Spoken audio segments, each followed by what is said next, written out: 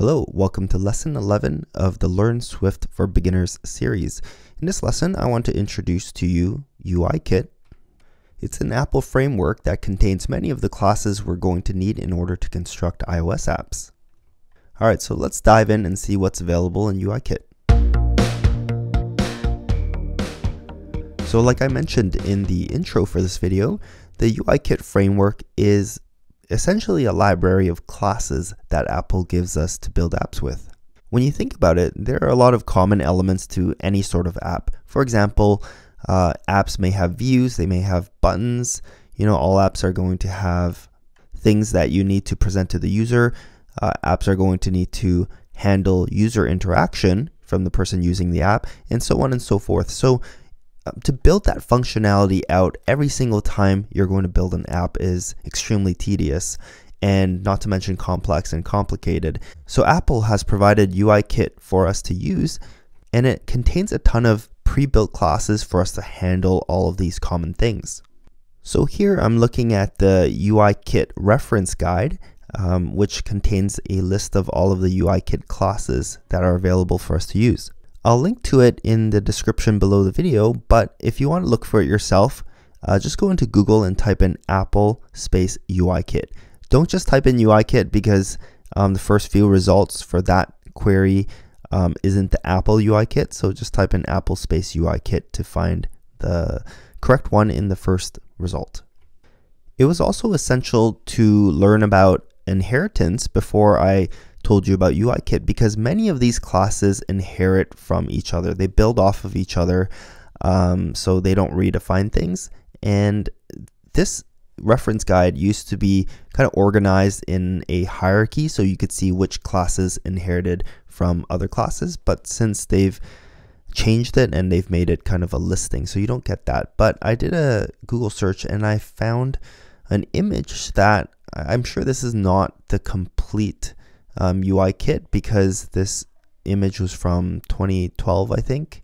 Yeah, you can see here in the URL it's from 2012, but it does give you an idea of how the classes are organized. So you can see at the very top of this tree, if you can imagine this left side being kind of at the top of the tree, and this right side being the bottom of it.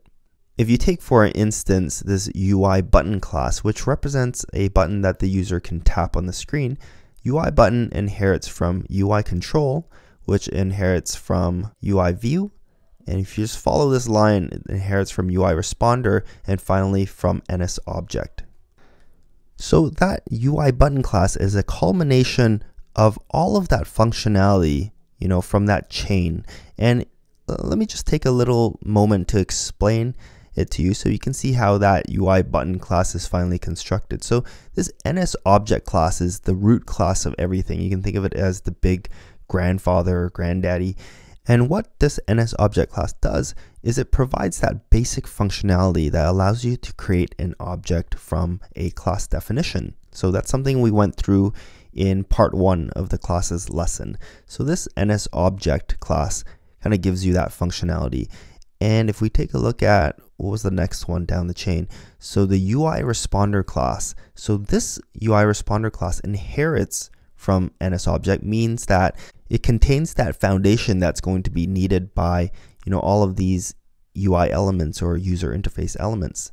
Okay, so the next one down is a UI view. So UI view inherits from UI responder, which inherits from NS object. So UI view gets all of that functionality, and on top of that, the UI view class provides functionality for displaying something onto a view. So a UI view is something that you can show to the user. So it contains all of that functionality in code. And then next, in that hierarchy down to the UI button, we have UI control.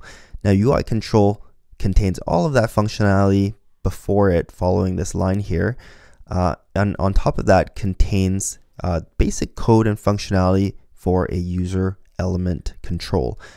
So stuff that is specific for displaying onto a view, handling user interaction and events, and responding.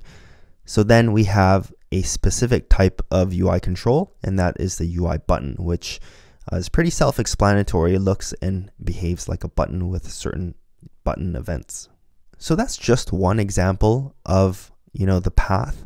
You can see that there's a whole ton of classes, and there's even more now. So whenever you go and before you go and do something with your app, chances are you can probably leverage something from UIKit to build off of rather than building something from scratch.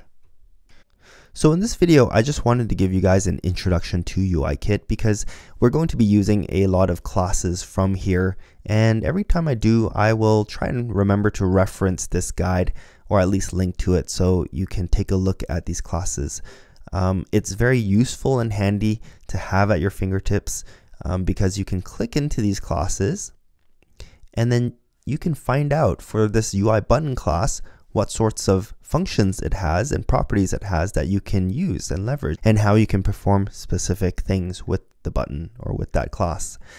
And furthermore, I might do another video series where we go over specifically different UI elements because I think that would be useful for beginners to understand how to use, for example, like a date picker or a text field or a slider or a switch or something like that. So that might be a separate series on just UI elements.